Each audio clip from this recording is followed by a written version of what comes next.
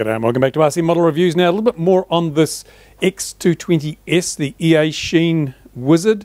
A lot of people said, oh, did you get the port set up properly with the port set up? Well, I've got to say, out of the box, I didn't change anything and it didn't work. So it's unlikely that the setup was wrong. But I did go through, as I said in the comments, I went through and checked out all the port settings. I'm going to show you now.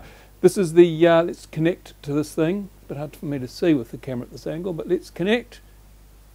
Here we go. And let's go over to ports.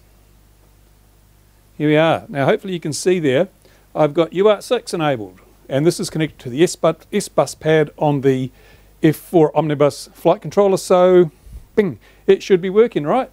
Let's go back to the RC receiver, and as I said, we've got nothing. And yes, this is set up correctly. I've tried this. This is on S-bus. The receiver's outputting S-bus, nothing. That port seems to be dead. So what I'm going to try and do today is use a different port. First of all, I'll try using the non-inverted pin for UART6. And if that doesn't work, I'll try using UART3 probably.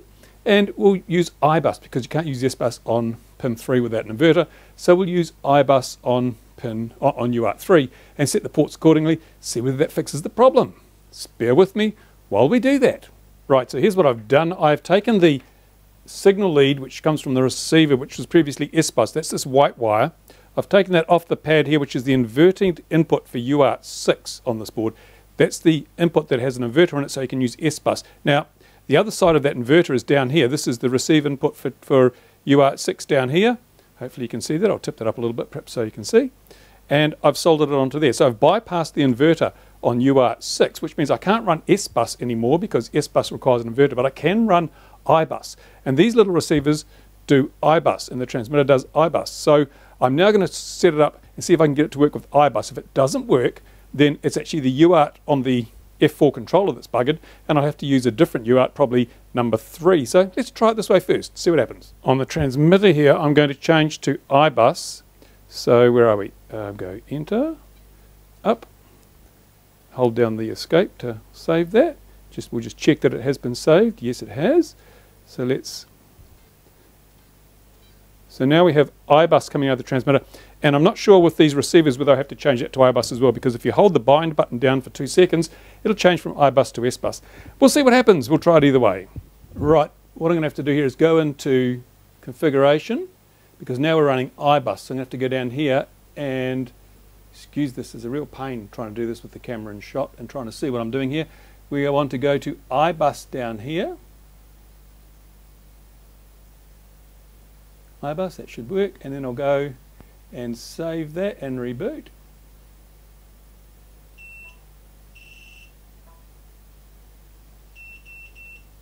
Right, let's check and see whether that has actually changed. Save that configuration because that's going to be kind of important. I found sometimes things don't always save like they should, but let's have a look. What are we on? iBus, that's good. So let's go back to ports.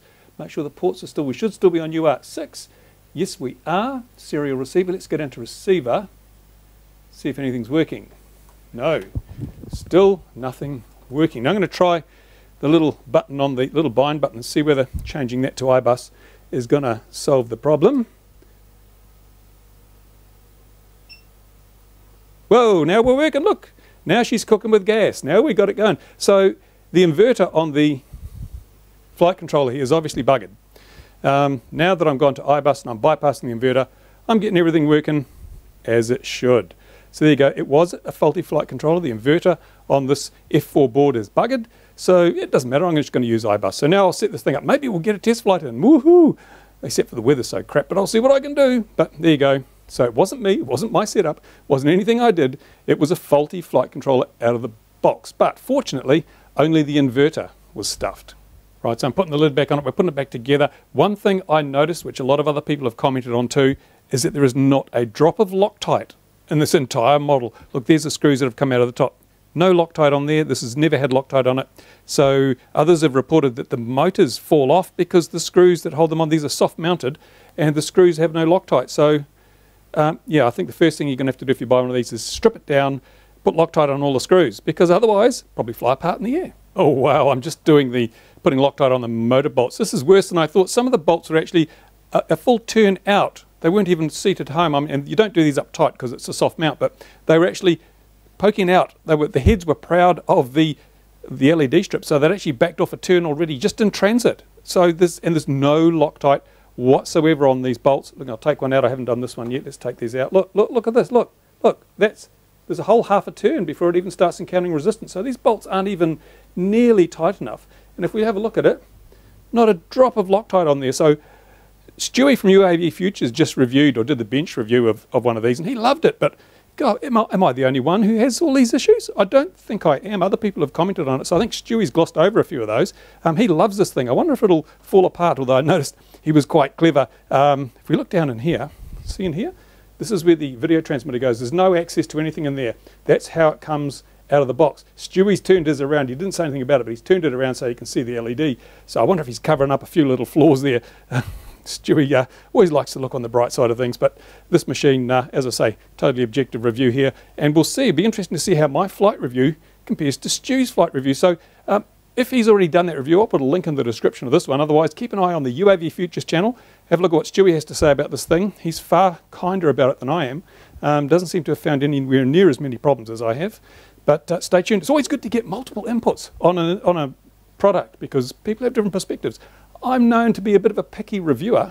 I like to find the things that are not quite right so that when you buy something, you know what to expect. I mean, basically, it's easy to take something out of the box and look at all the good points and go and fly it and say it's fantastic. But I don't know, if you then go and buy one and there's a few niggly issues that you would have liked to have known about, it can be a bit disappointing. So yeah, I do nitpick a little bit. But in this case, I don't think a faulty flight controller is nitpicking, and I don't think screws that aren't even finger tight, the half a turn out, I don't think that's nitpicking either, especially when there's no Loctite on them. Oh, well, this will take me another 20 minutes, I suppose, to do all these bolts, but there you go. So there she is, all ready to go. I'll put the props on, of course, but yep, it's fixed. So some more thoughts just before I fly it. As I suggested before, it's kind of like it's a kit. It's a kit. They've already sort of thrown it together very roughly, so you have to take all the screws out and re-Loctite them. The quality control, well, you're getting a broken flight controller. I don't know. It's Eachine make products to a price, and this is a very competitively priced product. So you don't expect it to be top of the line. You expect it to be some shortcuts, and there are some shortcuts. I mean, as I say, the frame's not full carbon. The way they've done things inside here, the soldering's a little bit how you going. I haven't changed any of the soldering. I've left it as it is. I was tempted to tidy it up. The wires are too short, so I'd have to extend them. And I thought, nah, let's just fly it, see if smoke comes out of it. It's a better indication of the build quality. If this thing bursts into flames because two of the wires short out on an ESC, then you'll know what the story is. If it doesn't, then that's fine. We can say, well, it looks rough, but it's good enough. And so what I'll do now is I'll charge the battery up. We'll take it out. It'll be interesting to see how well it performs today because it's another really crap-ass day. So this camera here will be challenged light-wise. So it's probably a good day to test fly. There's a fair bit of wind. So there could be some issues in terms of precision, which means we're going to probably get some crashes. And again, that'll test out this semi-carbon frame, see how strong the damn thing is. In the meantime, there you go. Now I will go and charge the batteries, and hopefully now we'll cut to the flight test. One thing I noticed, I didn't go through the bits and pieces you get with this thing. There you get some carbon fibre spanners, which are really, about as useless as a bloody chocolate teapot. You get the nuts for the motors, of course. And here's another bag of things, which I couldn't figure out initially why it was included. I thought, why would they include so many spare screws? But then when you realise there's no Loctite, you're going to be forever replacing screws because the damn things will fall out unless you take them out and Loctite them. So they must know about the screw issue. And I guess it's cheaper just to throw in an extra bag of screws than actually have someone put Loctite on the screws when they assemble it. Who'd have thought? Who'd have thought? I think that's all your basic... Oh, and you get some cable ties too for holding on the camera mount. So I'll put the camera mount on before we fly it. Now, what was I saying about detail? Well, here's the camera mount, as you can see, which will go this way on the model, right? And they give you cable ties, but the cable ties are not long enough to mount the camera mount. Oh, seriously? I mean, so what are these for? I don't know. Fortunately, I have my own much longer cable ties, which I shall use. But again, this is supposed to be an RTF. Why do you have to provide your own? Why don't they just provide the right size of cable tie? Hopefully, Eachine are going to be looking at this video and sorting out all the little issues that I've found on this machine. If they do, it could be quite a good machine. If it flies well and if they sort out the issues, it could be a winner. But at the moment, not so much. Right, done. I've only used one cable tie. Maybe I should use two. I don't know. We'll find out how it flies. Now, the interesting thing is I've been quite critical on this machine, as you've seen, but not unduly critical. I think I've highlighted the issues that a would-be buyer would want to know about before they laid out their hard-earned cash. And it's interesting. I wonder if Eachine will ever send me another product after this. I know Walkera did for a while, but to be honest, the Walkera products, they were deficient in quite a number of areas, and I think they eventually gave up on me because I wasn't the typical raving reviewer. I was the guy that pointed out the flaws in some of their products. So I don't get any more products from Walkera, but that's fine. That's not a problem. And also remember FreeSky, I sort of catapulted their original 2.4 system to fame. Since I criticised the Horus and said I didn't like it, I've received no more product from them, and also they don't even answer my emails now. So it's always a risk you take when you're a reviewer. If you really criticise something, then you run the risk that people are going to say, we won't send our stuff to him because he finds fault in it. But I wish these companies would wake up and realise, hey, let's send the stuff out first before we release it even, and get some feedback from someone like myself who finds these things. Now, if Eachine had sent me this on a non-disclosure basis and I'd had a look at it, I could have pointed out all those faults and flaws, and hopefully they could have fixed them before they started shipping the final production model, and the result would have been a hell of a lot more happy customers. And when I did actually review the production unit, I should have found it to be a fantastic piece of kit. So I hope manufacturers learn that I'm here. If you want me to take a look at your product, I don't charge. I'll have a look at it. I'll make suggestions as to how it could be improved, or what I think is wrong with it, and then you can produce a better product at the other end. So the offer is open. If you're making anything in the RC hobby flying models industry, drop me a line if you've got something you're thinking of releasing, and I'll give you my open and honest opinion. And as always, I do not disclose anything to any other manufacturer or supplier. Everything's treated in the ultimate confidence. So there you go. But now, finally, let's charge the battery and go fly this damn thing. Okay, here we are at the local park to have a bit of a fly, and as you can see, this thing, it flies. What can I say? Little lights on the back shine, and there you go. It seems to handle quite well. It's quite sprightly. I did notice it did feel mushy actually in throttle, and why is that? Now here's the onboard footage, and there's a lot of flickering in that video. That pagoda antenna may not be the best quality. I never got this much flickering the other day when I was flying a different quad in the same area with a 200 milliwatt transmitter. This is set to 200 milliwatts on here. Yeah, I'm just not impressed with that video link, and I'm pretty sure it's probably down to the antenna. So I'll try another antenna in the same location at another time and see what happens. Now, one thing to note, look at the battery voltage at the top of the screen there. This is the 75C 1500 milliamp battery that came with the quad, and it was fully charged when I took off, apart from perhaps 20 seconds of line of sight I did before. And look at it, it's already down to 14.3, 14.5 volts. It is such a soft battery. It is nowhere near 75C. In fact, at one stage, I punched the quad and it drops down to below 11 volts. I mean, really, seriously? How long? We've been flying a minute and a half now, and it's down to 14.1. So I think probably it's a combination of those props, which really suck the juice, and also the battery itself. I did try later on with another battery, as you'll see, and it performed much better. Now, handling, not much to say. It handles quite nicely, as you'd expect a quad with an F4 to handle. And so perhaps I will just play a little video, a little music or something in the video. Now you can enjoy, if you can call it that, my rather lame flight with the Wizard X220S.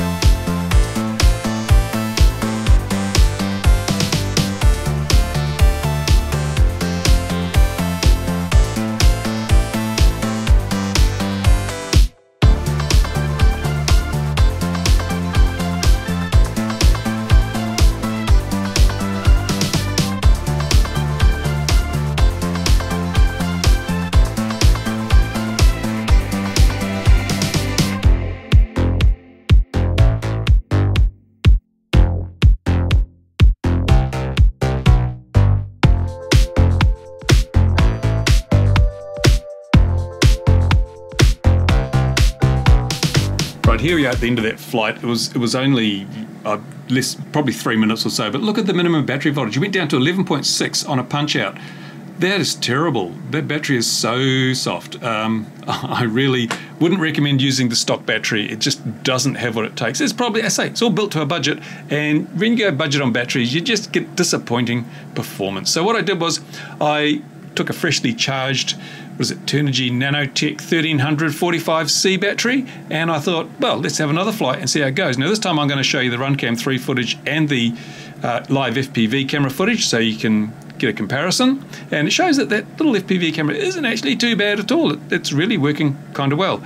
So again, I'll just let you listen this time to the motors in the background so you can hear, try and get a correlation between motor power and the reaction of the quad, because sometimes that's really useful information.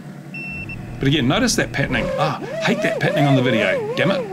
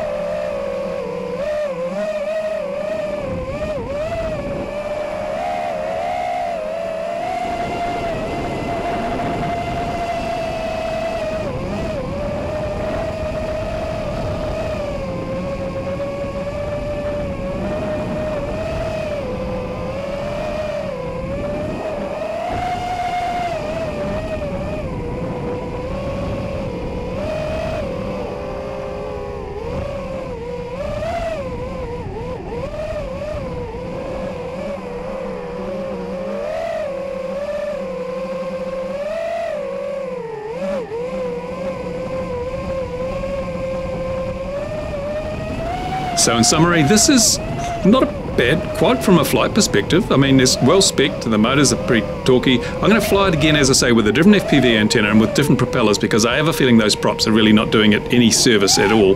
They may be clones of the RaceFlight ones, but I don't know.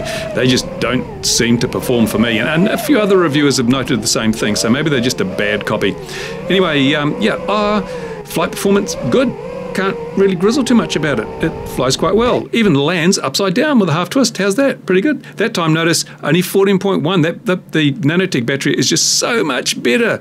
With all that flying, 14.1 was the lowest that the voltage got to. So the battery that comes with it, it's okay, perhaps for learning to hover, but I wouldn't go racing with it, that's for sure. There you go. Questions, comments in the usual place. Thank you for watching, and stay tuned. There'll be another video on this coming up soon.